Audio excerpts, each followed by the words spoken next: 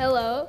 Like Georgi said, I am Liam, and I love working on long-term projects that I get to design myself. Sometimes it's hard to find classmates who are interested in the same thing that I am. For example, I'm really curious about why e to the power of x equals the cosine of x plus I times the sine of x. I mean, that's fascinating stuff. Just kidding. I really want to learn about things like paradoxes and logic puzzles and all sorts of brain twisters that leave me thinking but hurt other people's heads, like my mom's. Being able to do these things with Georgi, who can teach me some of the complicated stuff, has been very interesting and fun, and definitely a lot better than class. I mean, who would choose adding fractions over crazy word problems that barely make any sense? Working with Liam has been an absolutely extraordinary opportunity for me. I've learned so much that I don't even know where to begin. And I'm guessing some of you might be a bit skeptical and you might be thinking, okay, all you did was teach a 5th grader a bunch of math and stuff, right? Well, I also taught him how to browse naughty stuff on the internet without his parents finding out. Joke aside, teaching is learning twice over. Joseph Joubert, a famous French moralist, said that. This quote has gained a very new meaning for me ever since I've worked with Liam. There's always been the literal meaning that a teacher must know the material he is teaching twice over, once for his own sake and understanding, and a second time over so he can effectively communicate it to his students. But the meaning I've derived from this is that teaching is learning to know yourself and learning to know your student. Yes, that is my name and my title up on the screen.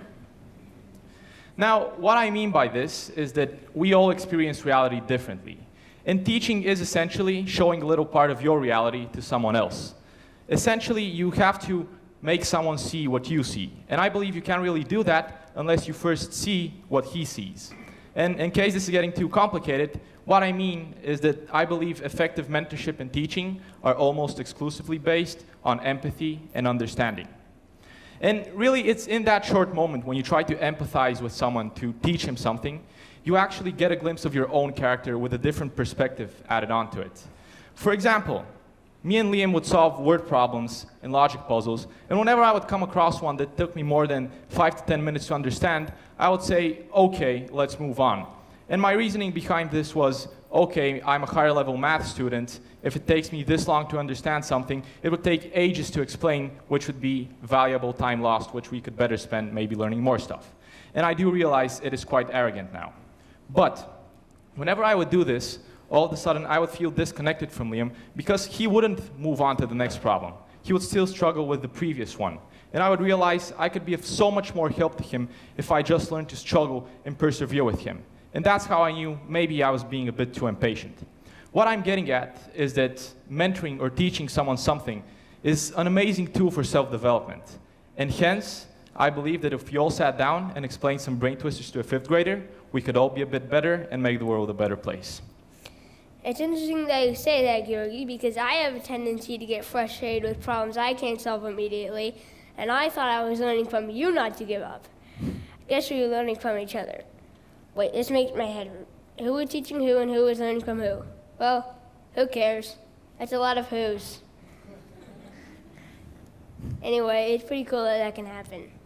Indeed it is. Now, I have a brother who is 12 years old, which would make him a bit older than Liam. And I have to admit, I've never been too good at communicating with him, as most instances of us communicating would end up like this for him and like this for me. And I think this situation, we can all agree, is not particularly fair or nice.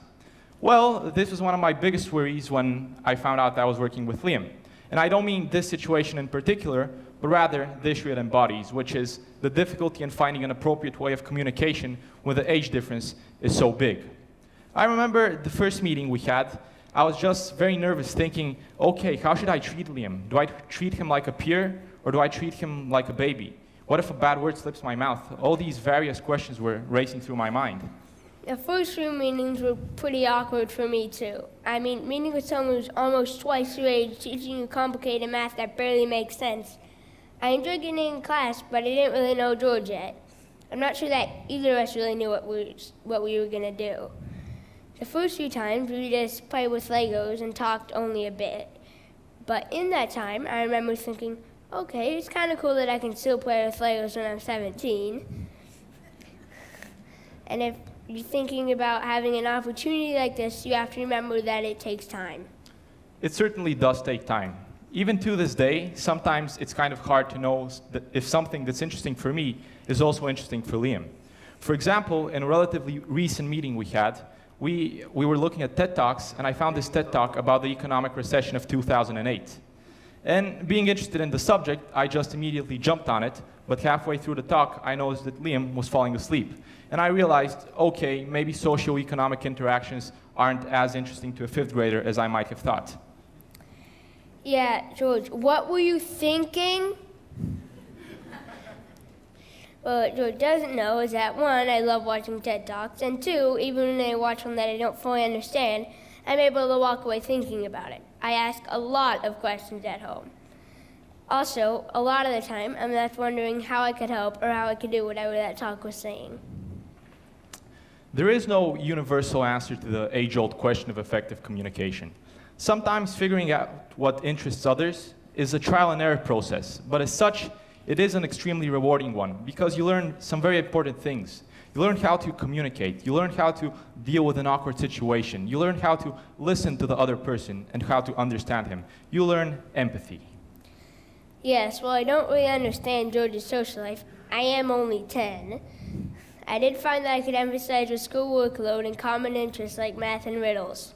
I learned I have a lot more in common with older people than I thought, which makes me think that maybe we all have a lot more in common than we notice.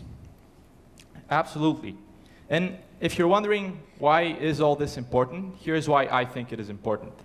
In this day and age, we have so many channels and means of communication. We have Facebook, we have Messenger, Snapchat, Instagram, all these things. And it's kind of ironic because although we have all these different means of communication, we've actually lost some of our ability of self-expression.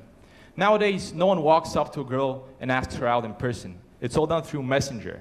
Nowadays, we don't go up to the person we love, look him in the eyes and say, I love you, and feel the awesome wave of adrenaline and excitement wash over us. We send heart emojis, and the bigger they are, the more love, I guess. And I can safely say that tutoring a fifth grader or mentoring him is the first step to regaining that lost paradise of communication. On this note, I think it's important to say how much Liam has actually schooled me. Now, I hope all of you have read The Little Prince, and if not, I guess you should be wondering what you're doing with your lives. I just read that book. Even though it was hard to comprehend, it was very deep and philosophical. Did I say that right? Philosophical. I think the meaning is that we all imagine and use our imaginations, but it'll simply deny it. Absolutely. And if you remember, one of the most iconic moments of The Little Prince is when the narrator is talking about how all the grown-ups misinterpret his drawing of a boa constrictor that has devoured an elephant as a cat. And this is, of course, the image I'm referring to. Well, what I want to say is that Liam has taught me how to see the boa constrictor and the elephant time over and time over again, opposed to the cat. It's amazing how much perspective we lose when we grow up under the pretext that the views we hold are naive or childish. And really, that's why I think one of the best things for someone my age or even older is to sit down and immerse yourself in one of Liam's drawings or a children's book. Because when you do that, you start thinking for a brief moment like a child again. And when you think like a child, you believe like a child. And that means you believe you can be Superman. You believe you can be a Jedi when you grow up. You believe that kindness brings to happy endings like in fairy tales. You believe in yourself, which I think is very crucial when it comes to transforming communities, because as Steve Jobs once rightfully said, the people who are crazy enough to think they can change the world are the ones who do. Hey, George, are you telling me I can't be a Jedi when I grow up? Anyway, even though scheduling this was sometimes hard and sometimes George just had to join me in class, I think it paid off, and I think it's something other schools should put some effort into because it's worth it. And in international schools, you already have all these age groups working in the same space, so why don't we make this part of their daily routine? Absolutely, and I would like to take this opportunity to make a call to action to our school and all the other schools around the world that will ever see this. Planned cross-age collaborations are a form of education like no other.